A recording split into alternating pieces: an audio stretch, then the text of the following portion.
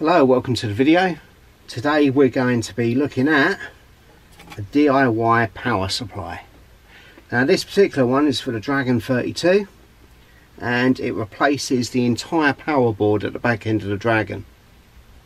Now what's special about this is it doesn't require the ridiculous transformer that the Dragon 32 needs. It needs some really bonkers voltages, something like plus and minus 28 and all sorts of shit. Anyway, this replaces that board completely and you can just power it from a single barrel connector. So this is a kit and it came from Dragon Psu Electronics,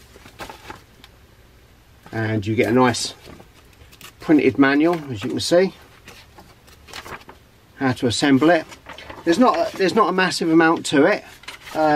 It's literally all you can see here. Handful of components, some surface mount gear and a few connectors. Really not much at all.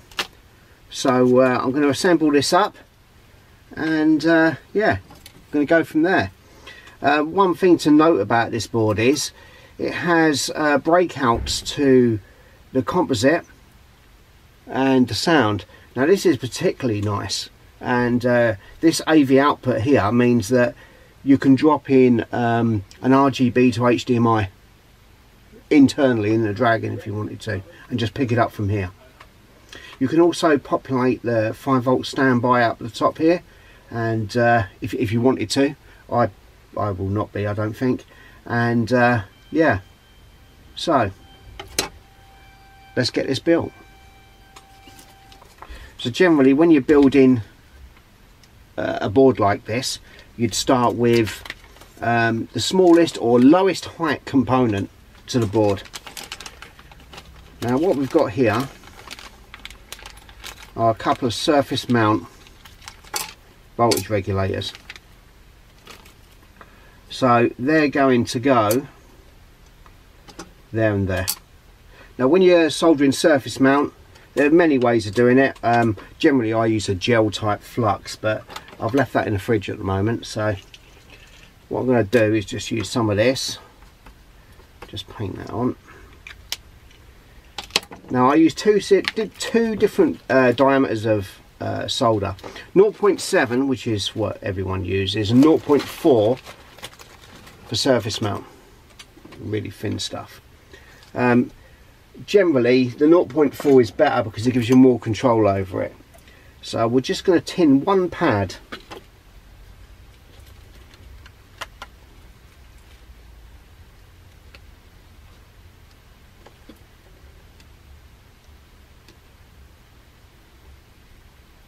There we go. So I've tinned the middle pad, and then all you do then is use a pair of tweezers to manoeuvre it in position while we solder it. So I'm going to hold it like that. Just going to make sure these are both the same. 2596s. Yeah, just an adjustable voltage regulator. Okay, so I'm going to grab hold of the component. It's important to keep it flat when you do this. Just flux that up. Never have too much flux. Okay. So now that I've tinned that one pad, I can line it up and then just heat it. It should just drop on.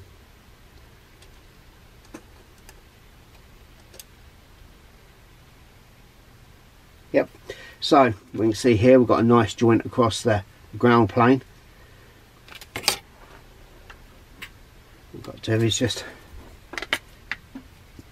clean up the top side of flux. A bit of IPA. Love it.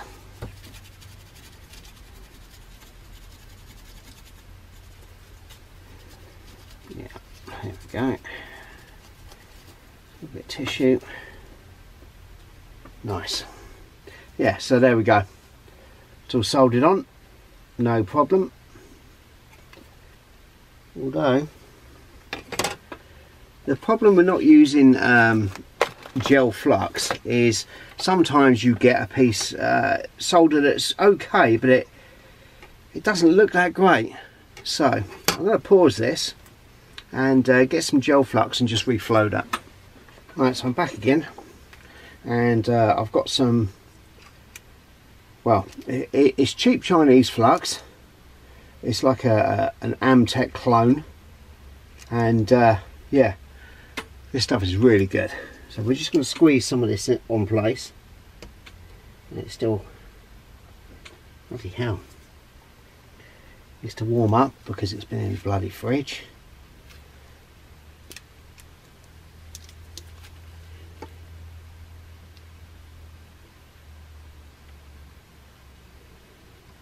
There we go. So it literally only takes a small amount. I don't know if you can see that there like that, but it's literally a little tiny grain of rice size piece. You don't need any solder at this point. We're just going to reflow it.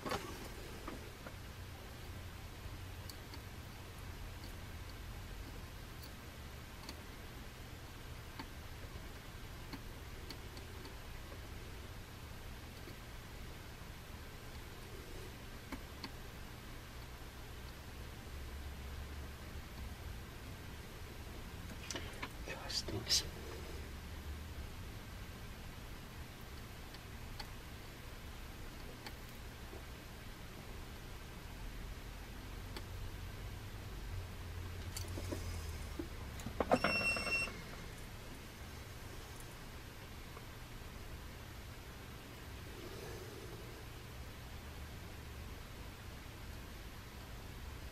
Nice.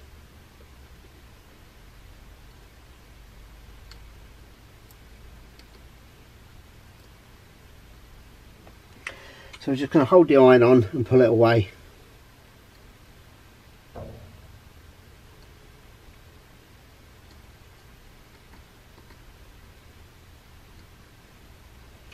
Unfortunately, it has bridged. Where is that?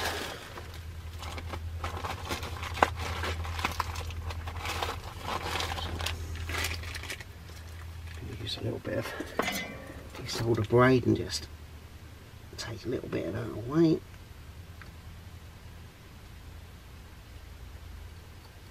There we go, lovely. Fluxing helps that.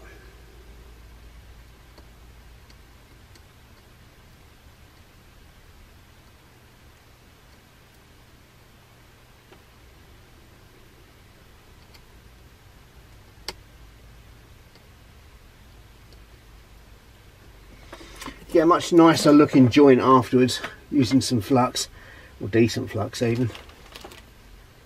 Although the downside to it is you do get a lot of residue afterwards. It's an absolute bastard to clean off. Well, it's easy enough to clean off, it's just a bastard having to do it.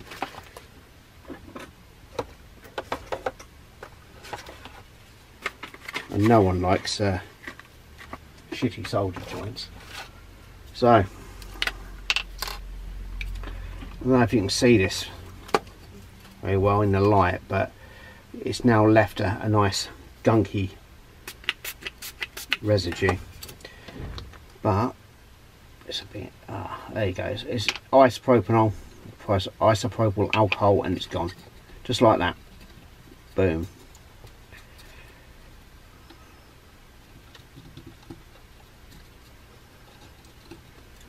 Very nice.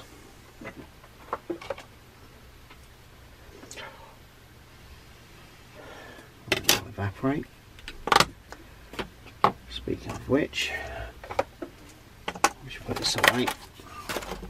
If you do get liquid flux, I keep it in the fridge, so I keep it in one of these. I take the pressure off the handle, keep it in a bag.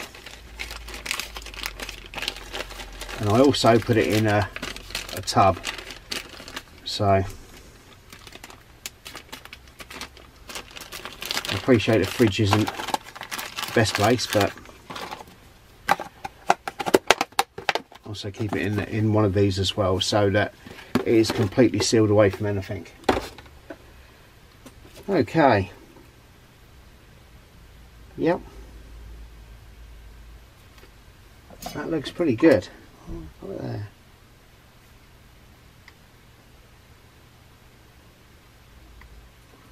Superb.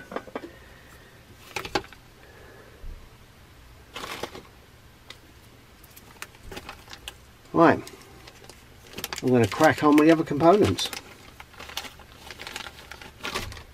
Right, so it's not been very long and this fucker's now assembled, so all I've got to do is clean this up, rip the Dragon apart and shove it in. Fantastic. So, in a bit. Okay, so here's the top off my Dragon, and yeah, as we can see here, I've got a bit of a mod going on, but when I was playing around with the RGB to HDMI, and we're going to have to remove that. Just take that off there. I soldered these onto the back of the thing as a bit of a hack up, but yeah. So this is the power board as it sits in the back of the Dragon. This entire block is going to come out, so we're just going to, I'll do this what I've got. Do that. I've already taken the screws out, so the whole thing will just, yeah, it will just lift out, just like that. And we're not going to need that anymore. So now all we've got to do is get the other board back in, get it all cleaned up, and yeah, we're ready to test it. So I'm going to put the camera down and back in a second. Okay, so here we are back. I've got the board in position after I realised, like an absolute numpty, that I'd missed that, which is the minus supply. Yeah, that switches between -5 and -12 volts, so I had to solder that on. But I also realised that these pins over here, these join to the video connector, and the mod that I had on the old board, this janky as fuck bit of soldering here, meant that I could use the RGB to HDMI to take these signals for sampling into the analog board to give us an HDMI output. So luckily I can just plug these in here and here, and we've got exactly the same functionality on the 8-bit port, which is brilliant. One of the things I've noticed is that it doesn't quite match up with the posts in the back here. I'm going to make some sort of 3D printed stand so that it sits properly, because right now it can only be fixed on these two pins here. So yeah, let's power this fucker up and see what happens. Before I do that, you might be able to see here, let's just zoom in, and I've lost that. Come on, focus. Right there, I've broken that resistor off. That's deliberate, and that's because of the RGB to HDMI, and that means that unfortunately we're going to get a black and white picture. And nope, let's plug it in first, that might help. Okay, so I'm going to use my Ultimate 64 power supply. It's only 2 amps on the 12 volt line, but for what we're about to do, that should be alright. So let's just power that up, and there we go, black and white picture.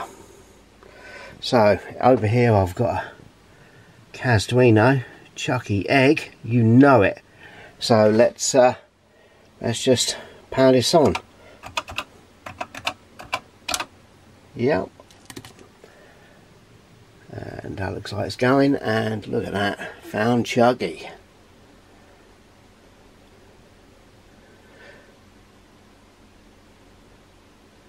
Now the first thing I'll notice is the video is notoriously poor in a Dragon anyway, but this is somewhat worse than it was with the other board. We'll have to investigate why. This is actually coming out on the composite, so yeah, I'm not quite sure why it's looking worse than it did before. That is truly diabolical though, isn't it? It's just the luma. There's no chroma there because it's been severed on that resistor for the RGB to HDMI. Yeah, that's even more shit than usual. Right, so that's loading Chucky egg in. Anyway, so back to this power board. These are brilliant. I like this. This is really well designed. The instructions are brilliant and it was well packaged. I've got no problem recommending that to anyone. If you've got a Dragon, whop one of these in, because this here in today, this is just bollocks. You know what I mean? So this is a far better solution. I don't know if I'm going to mod this Dragon yet and whop in a 24 volt transformer directly inside along with an HDMI. I'm two minds on that one yet. I may drop in a little switch mode power supply here and then my RGB to HDMI here. Yeah, maybe. I have to think about that one. But I'm certainly going to create a little bracket, because you can't, even if you hold this down, see it's not quite, doesn't quite sit right. It lines up with these two holes perfectly, but yeah, there's nothing over here to support it, so I'll make something. The power is quite well central on the back port there where the D sub's gone. Not that it matters much, it's just a barrel connector. But yeah, I really like it. How are we doing here? 80%. Nice. Yeah, so far so good. No real issue here. Board's doing what it's meant to be doing. Hasn't blown the arsehole out of anything, so that's good. 91%.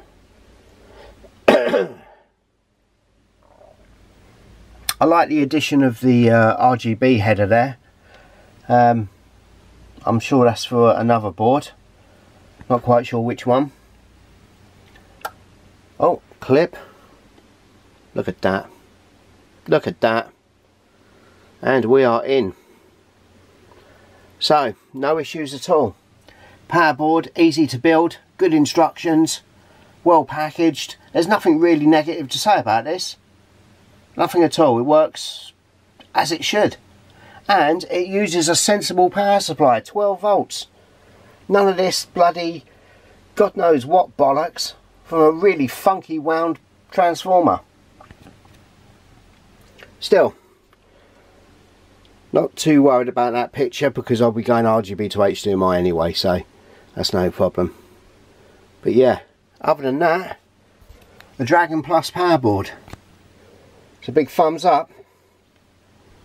Thanks for watching.